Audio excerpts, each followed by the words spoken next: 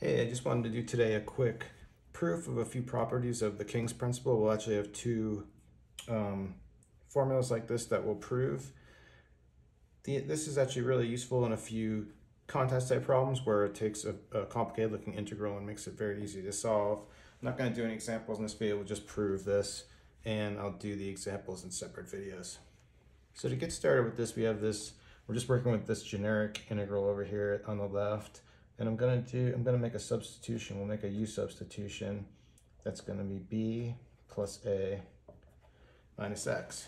Then doing that, you notice we can kind of swap the x and u, so we can also say that x equals b plus a minus u.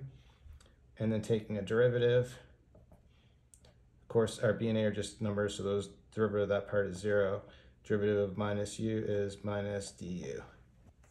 Okay, now we'll make our substitution. So we need to first update the limits of integration here. So we'll plug in a b, and you notice if we have, for our top limit, we plug in the b here, we have b plus a minus b, but the b's cancel and we just have an a. And then similarly, at the bottom, we plug in an a, we're gonna have b plus a minus a, and so we're just left with a b. Then f, we'll plug in our x value, which is b plus a minus u, and then we're gonna have our minus du. But then what I can do is take this negative sign out front and use to swap our limits on the integration. So instead of having a to b, we're gonna have b to a, and we'll remove our minus sign. So then we'll just keep our f to the b plus a minus u du. But then because it's a definite integral, we can take our variable u and we can just make it an x, because in a definite integral, the variable name doesn't matter. It's not going to change the value. So we can write this as f of b plus a minus x dx, and that's what we wanted to prove. And just a little side note, what does this actually do for us in an integral? Maybe in some cases not much, but it provides, we get an identical copy of the integral that's going to look different. So I think in the next part of this proof, and then you might see where this is more valuable. Okay, so for part 2, I think what we're going to do, just to make it really clear, is just do the same u substitution again, essentially. We'll do a plus b minus x, and then we had from before, this is going to be a plus b minus u.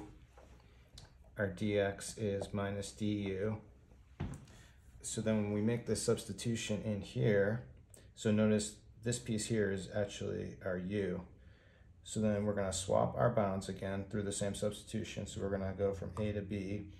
Our f of x is going to be f of a plus b minus u. I just changed the order. It could be b plus a minus u. Obviously, it's commutative. And then this one's going to be f of u. And this one's going to be f of a plus b minus u du. We have this minus sign, so we can swap our bounds again. Okay, so we'll use that minus sign to go from b to a, but we'll do this all in one step.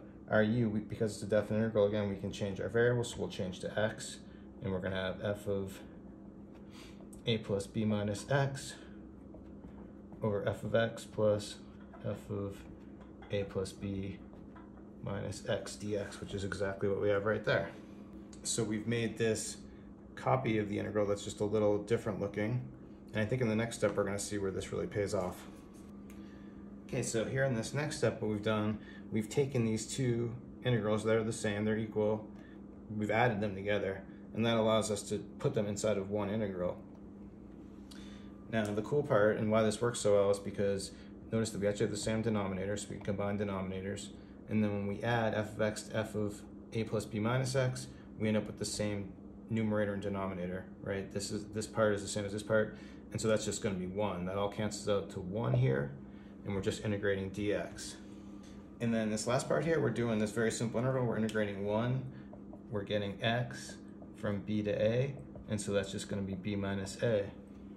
And then so when we go through all these steps and we're doing this in an integral, the only thing we have to notice is we did kind of cheat in one place. We added these two integrals together, so we actually doubled our integral. So because we've actually made two copies, what we need to do is we need to recognize that this is actually this is actually 2 copies that equals b minus a. So to find the value of our original integral, we just need to divide by 2. And we have this nice formula, and that's how you can sometimes solve these in like 2 seconds, but you just subtract the lower bound from the upper bound and divide by 2, and you have your solution. So that's it. That's basically how it works with the King's principle. So I'll stop it there. There'll be more videos coming with examples on this. Thanks for watching. Please like and subscribe. Have a great day.